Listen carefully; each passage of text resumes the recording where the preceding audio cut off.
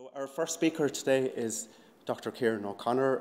He's Senior Lecturer in the School of Geography, Archaeology and Irish Studies in University College, Galway. He's worked during much of the 1990s for the Archaeological Survey Branch of the National Monument Service, and he was appointed a Research Fellow at the Discovery Programme in 1997, made Director of the Medieval Rural Settlement Project there in 1999. His research interests include castles, medieval rural settlements, high medieval Gaelic Ireland and medieval landscapes. He's a council member of the Heritage Council, Fellow of the Royal Society of Antiquaries of Ireland and a Fellow of the Royal Society of Antiquaries of London. He's carried out fundamentally important work on medieval settlement, on medieval castles, and the experiences of both native and newcomers in medieval Ireland. So we welcome our first speaker then, Dr. Kieran O'Conor. Thanks. Have you got the paper there?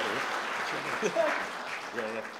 Thanks, Colleen. I'm afraid I'm a little cowardly. I actually wrote out the paper, so Colleen was about to run off with it there, which wouldn't have been good at all. Okay, but anyway, so the title of the lecture is English Peasant Settlement in Anglo-Norman Ireland. And anyway, just starting off, the arrival of the Anglo-Normans to Ireland in 1169 is often viewed, for good or for bad, depending on your point of view, as the opening act of 800 years of domination by England. But we must remember, too, that the Norman French-speaking, or at least we would think Norman-speaking Anglo-Norman knights in the decades after 1169, even up to the mid-13th century, encouraged mainly English-speaking, Middle English, I would think, speaking peasants, but also some Flemings and Welsh, to settle on their newly acquired manors in Ireland. And there you can see some of that there. We often see the Anglo-Normans as being one group of invaders, but clearly the people who came to Ireland in the wake of this partial conquest, again in my opinion, were from, to say the least, different ethnic and social backgrounds. They were not a homogeneous group of people, and this is sometimes forgotten, with the newcomers termed under the one heading of Anglo-Norman. But putting it all in its context, the period from circa 1000 AD to circa 1300 AD, which coincides with the medieval warm period, in climatic terms, when average yearly temperatures were a little higher than later centuries, this period was a time of major economic and population growth across Europe. Overpopulation in core areas of Western Europe led firstly to peasants and lords asserting and settling on peripheral parts of the lands they lived on, land that had either been forested or unsuitable for agriculture hitherto. In the present context, due to this overpopulation, men and women of all social ranks began to migrate to and colonize quite distant lands. For example, just putting it in its context, for example, between the 10th and late 14th centuries, but particularly during the 12th and 13th century, hundreds of thousands of German peasants, encouraged by their lords, moved eastwards and colonized large parts of what is now East Germany, Poland, the Baltic states, and the edges of Czechia, with some getting as far as present-day Estonia. So there, you know, in a way, you can read that there. Pink areas, 12th century, orange areas, 13th century. That move eastwards by German peasants. German scholars believe that anything up to 1 million to 1.5 million Germans moved eastwards during this whole period, but largely between 1100 and 1300. Massive number. For example, here are some images of a site. Sorry, now, next. Yeah, here are some images of a site known as Alt-Fortenberg. It was founded by a German lord in the early 14th century. It was completely destroyed by the Lithuanians at some stage over the winter of 1353-54, and then permanently abandoned. Good for archaeology, bad for them. Okay. This is currently being excavated by a joint German, I've got another one there, a joint German-Polish team who have strong links to the Chateau Gaillard and Ruralia research groups. Different movements of not only members of the lordly class, but also peasants took place in other parts of Europe and further afield at this time. For example, Christian Spain was expanding southwards at this time, and again thousands of peasants, and particularly younger sons of the lordly class, migrated to the Holy Land during the Crusades of the 12th century in search of a better life. Closer to home, it's clear that there were also considerable movements of peasants, English and Flemish peasants, into coastal South Wales, particularly South Pembrokeshire and the very southwest of Carmarthenshire, and even Scotland, both before and after 1169. Remember, Pembrokeshire, South Pembrokeshire to this day is called Little England beyond Wales, and that kind of says it all. In summary, therefore, Ireland's experience of widespread English peasant colonisation in the decades after 1169, encouraged by Anglo-Norman lords, in the decades after 1169 and into the 13th century was not unique.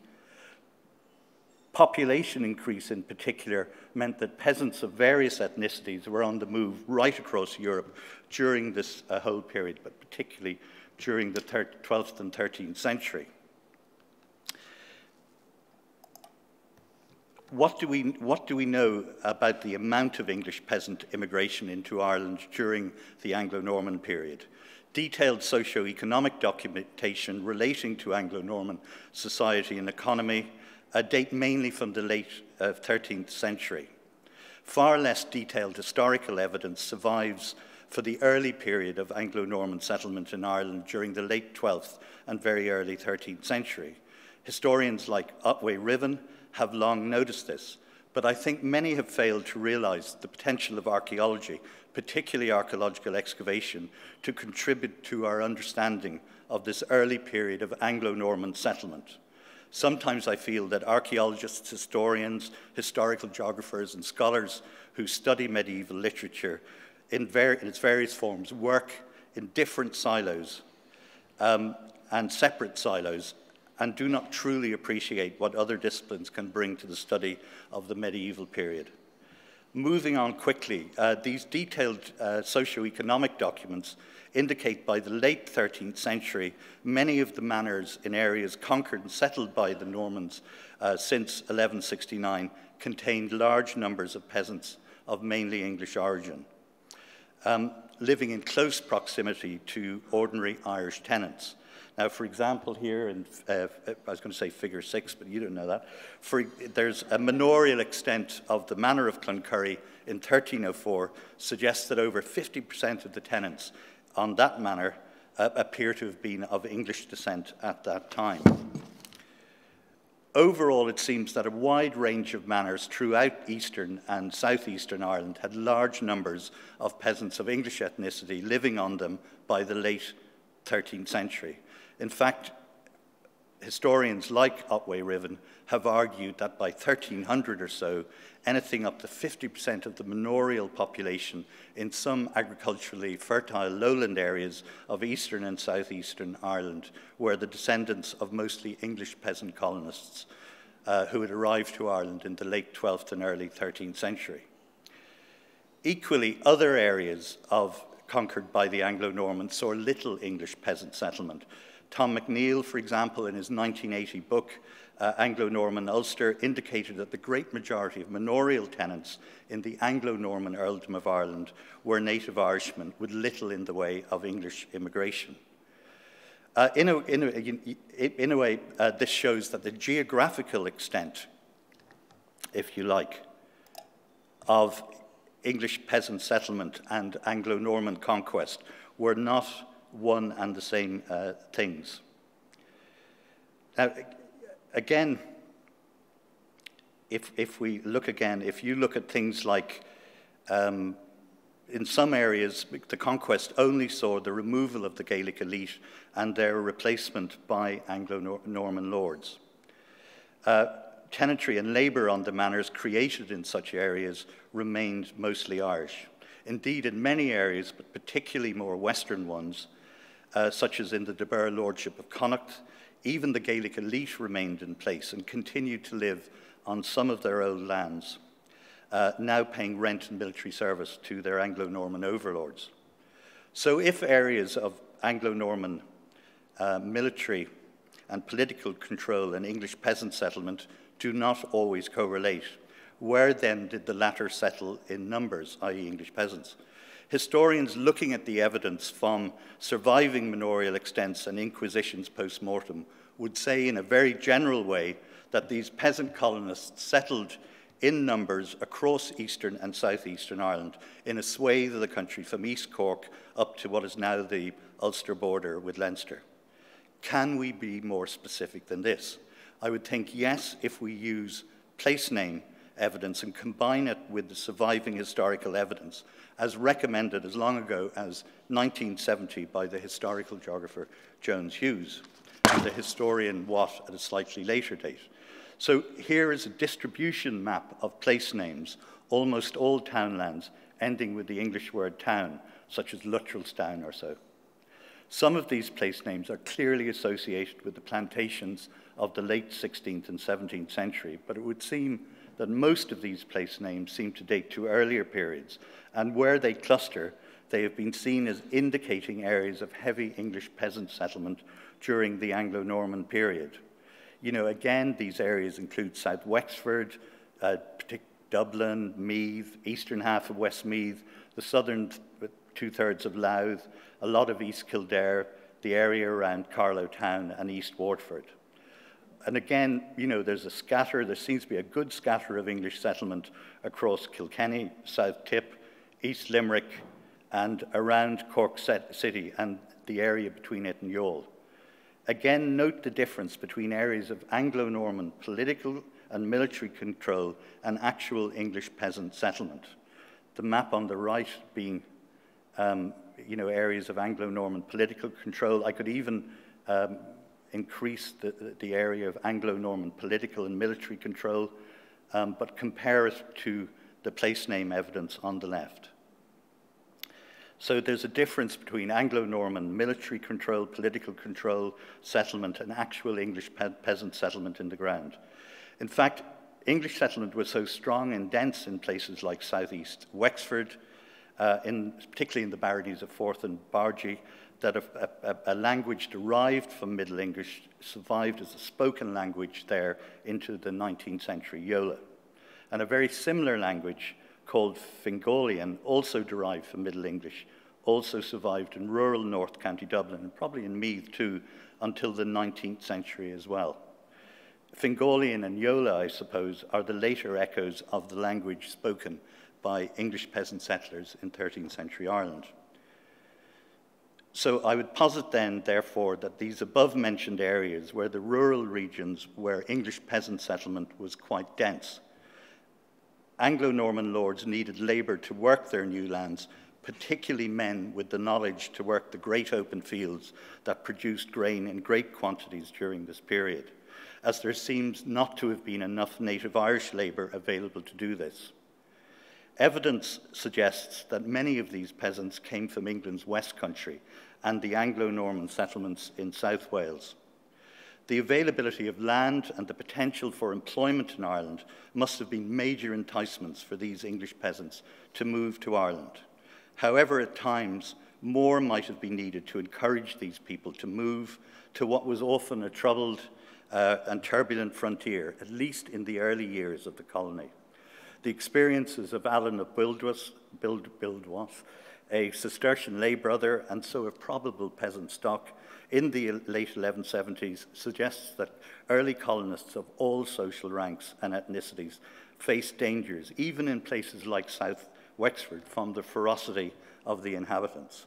An anthropologist will tell you, from what I know, is that it's rare is the cultural or ethnic group who will calmly let their lands be taken without some form of resistance.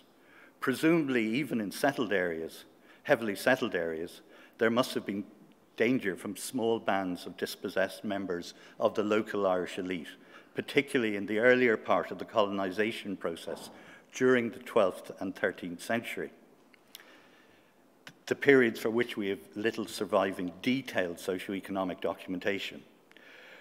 Certainly other enticements were used to woo peasants over to populate the manors of large parts of Eastern Ireland. Anglo-Norman lords offered these peasants a chance to raise their social status to that of free tenants or burgesses, even in rural settings. Another major enticement for peasants to migrate to Ireland from our neighbouring Ireland was that labour services were far lighter on Anglo-Norman manors in Ireland than on manors in England or in South Wales. You know, things like this help explain why peasants would come to Ireland, despite the real or perceived dangers. But in comparison to the colonisation of large parts of Eastern Europe, we know little about, we know little about how these peasants were recruited, chosen, and the organisation behind how they came to settle on particular manors. We know far more about these processes from in German lands. Most German peasants, from what we hear, going eastwards, willingly went east in search of a better life. But there are quite a few references surviving to peasants being offered a Hobson's choice. Criminals being effectively asked to choose between moving east or being imprisoned or even executed. Some choice. Examples exist of German lords pardoning criminals and sending them east to settle on the new lands. Perhaps some English peasants came to Ireland under such circumstances. Whether it was Eastern Europe or the new colonies in Ireland, such men were tough and even ruthless, qualities that may have been useful in the colonization process in both territories. And there, I suppose you've been reading that, but there you can see, you know, sending a robber eastward because he was a brave man and ready for war. The locator, you know, this is from the Heidelberger Saxenspiegel, but it gives a depiction. The locator, who's probably from a minor lordly background, has been granted the right to clear forest for farmland and to build a village. He's recruiting peasants. They're building houses and taking down forest, and then he's giving judgment in front of the church of the new settlement. You know, so things like that are useful for Ireland, I think. The movement of English peasants to Ireland. Okay, while the historical place names and even much later linguistic evidence suggests there was considerable English peasant immigration and colonization across quite large parts of eastern and southeastern Ireland, a number of scholars have noticed that it is difficult to distinguish in these areas between English peasant settlement and low-status Irish or beater settlement by excavation and fieldwork alone. In a general sense, the evidence from the documentary sources, such as it is, suggests that Irish tenants and Anglo-Norman manors, mostly beaters, lived in kin-based house clusters some distance away from the capitae or centres of these manors. The problem here is that certainly from the mid-13th century, if not before, there is evidence for individual peasants of English origin living out in the townlands that made up manors, also at a distance from the manorial centres. Furthermore, there's also some evidence to suggest Irish tenants on these manors were living in isolated farmsteads or in clusters of 2 or 3 farmsteads well away from manorial centres. The difficulty lies in deciding what is the archaeological signature for farmsteads and small settlements inhabited by English-speaking peasants from ones occupied by Irishmen of the same status. It can be difficult in many cases to draw definite conclusions about the ethnicity of a site's occupants based on settlement morphology and material culture alone. You know, just as an aside, this is partly because many medieval peasant farming sites across Ireland, Britain, and Europe that were occupied for even long periods of time, regardless of ethnicity, do not produce much in the way of finds when excavated. This is not always the case, but it has happened. This lack of finds seems to be explained because household rubbish was often collected, dumped into manure heaps, and then spread out as fertilizer on surrounding fields. It may also be an indication that many of the everyday objects used on medieval farms were made of organic materials and do not survive to be uncovered by excavation. I'm reminded of the description of Achill in 1900. The people of Achill rarely use metal tools. You know, so it's something rather like that. Irish and English tenants lived in relatively close proximity on many manors in Eastern Ireland. Processes like acculturation, even intermarriage, similar responses to local physical conditions may also have lessened the differences in material culture between the two ethnic groups. Despite these problems and general observations, scholars have at times attempted to identify the ethnicity of the occupants of a lower status rural settlement by material culture. For example, the excavator of Addie-Flynn, County Limerick, James Ogan, noted that this settlement of 13th and 14th century date was located in the peripheral part of a manorial estate, away from its caput, and the fact also that finds of shards of cooking ware were rare from the site, as there is some evidence to suggest that the native Irish did not tend to use pottery for the preparation of food, something confirmed actually by Michelle Comer's excavation in Caherconnell. Anyway, he argued that this site may be a settlement inhabited by Irish tenants, possibly beaters, but who were perhaps of a higher status than this based on the evidence of some of the finds. Beaters, I might add, can be quite wealthy. For example, some manorial extents of around 1300 suggest that the Irish beaters on these manors appear to be wealthier, or had the potential to be wealthier, than the lower grades of English tenants on them. The 13th century was a very prosperous period, and it would be, in my opinion anyway, that all levels of society, regardless of status or ethnicity, benefited from this prosperity.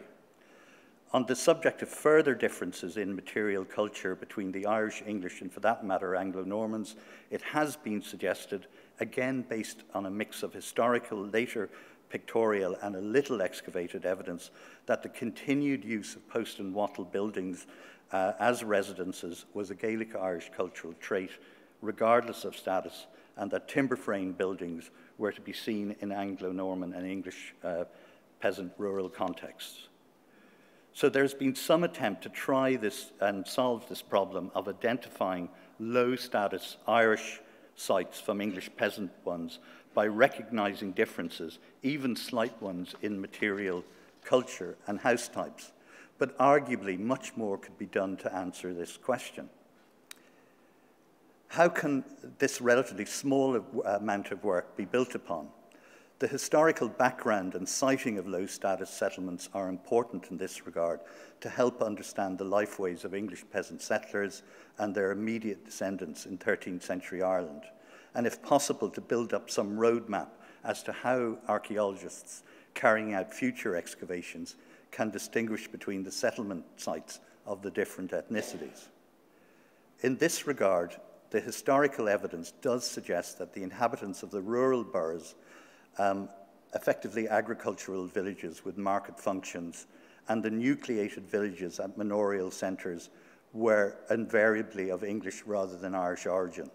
This seems to have been particularly true of those large parts of eastern and southeastern Ireland mentioned above, where historical and place name evidence suggests heavy English immigration took place during the late 12th and 13th century. At the very least, the excavated evidence from such sites, such as Dunmanogue here, provides, or in the case of somewhere like Newtown Jerpoint, will provide, particularly from their earlier layers, much needed information on the lifeways of ordinary English immigrants and their immediate descendants. And also, you know, evidence from Teresa Bulger's excavation at Mullack Mast, or future excavation at sites like Castlemore. We can see the geophysical evidence is suggesting quite a large, in this case, rural borough nucleated settlement beside the motte here. I just see, I think we've got we have a reconstruction there of the village rural borough at Castlemore in County Carlow. So basically, the excavations that have taken place, or in more particularly, the excavations that will take place in the future, we may be able to build up a profile, if you like, of the material culture during this early period of English peasant immigration and migration into Ireland. So if you like then, the historical context of a site is important to identify settlement sites occupied by English peasants.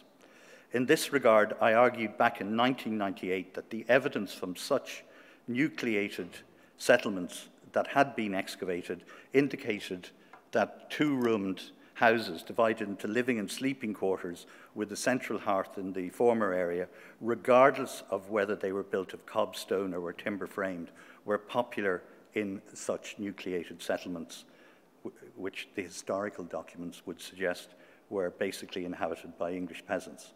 Such house plans are known from peasant contexts in villages in England of the same date. So I think we argued, here, this was a two-room house and that this was a barn, okay? So living area and then some sort of perhaps sleeping quarters here. And they're quite similar to plans from English village excavations, both the farm and the peasant cot. Things like that. The only problem is 200 years later, we find something similar in a Gaelic context, but at a much later date. Okay, building up a profile of how to identify English settlement sites from ones inhabited by the Irish out beyond the manorial centres across the landscapes of the manors is a more difficult task for all the reasons mentioned earlier in the paper, but I think it has to be attempted. One way to achieve this is to use, I've kind of said this, is to use the excavated evidence from places like Dunmannog or Mullaghmast, or the evidence from future excavation at sites like Castlemore or Newtown Jerpoint, and we really need more excavation of these sites, combining it with evidence from the towns and cities which we know from the historical records were mostly inhabited by Englishmen by the early 13th century, to build up a picture of the typical material culture and house types found on English settlement sites of the Anglo-Norman period. Using this profile, which would be combined with the available historical and place name evidence, a way to identify a dispersed English peasant settlement on the periphery of manors away from manorial centres may be found despite the difficulties involved. Coming towards the end. On analogy with elsewhere, in particular England, it is also highly likely that many of the moated sites built across eastern, but particularly southeastern Ireland, were built by prosperous peasants of English origin in the period from the mid-13th century into the early 14th century, maybe a bit later. And there we can see, there's just some aerial photographs of moated sites with the distribution map of moated sites in Ireland, which needs to be a little bit updated, but it's still pretty good. And there's a reconstruction of a moated site excavated by Grace Fegan in South Wexford. Okay, so invariably moated sites are located away from manorial centres in more peripheral parts of the manor. Certainly the finds from many of these sites are linked to farming, and while suggesting prosperity, are not particularly high status in character. I've argued elsewhere that the distribution of moated sites in eastern and southeastern Ireland is best interpreted as representing the furthest extent, or high tide, if you like, of English peasant settlement at this time, rather than reflecting the farthest spread of Anglo-Norman elite settlement per se, which was far wider, as already stated. The results of the excavations carried out on NRA, Transport Infrastructure Ireland, road schemes, and other developments over the last 20 or 30 years or so has dramatically increased our knowledge of rural settlement during the Anglo-Norman period, particularly in lowland parts of eastern and southeastern Ireland, where English peasant settlement was dense. One surprise to me was the amount of undefended, isolated farmsteads of 13th, 14th century date, along with a number of hitherto unidentified moated sites, that were identified and excavated during the course of these infrastructural developments. For example, here at Boyerstown, and there's a plan of Boyerstown there as well. I'll go back to that. The picture that emerges from these excavations, if it is combined with evidence from the surviving historical sources, is that the rural landscape of 13th and earlier 14th century eastern and southeastern Ireland was a more managed, populated and wealthier place than was believed back in 1998 when the Discovery Programme published the Archaeology of Medieval Rural Settlement in Ireland. Tenants, whether English or Irish, on Anglo-Norman manors in eastern and southeastern Ireland seem to have achieved prosperity during this economic boom of the 13th century.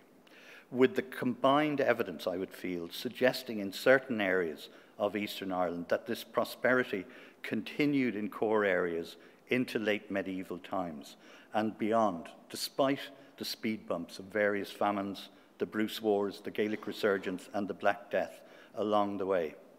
A peasant living on a manor in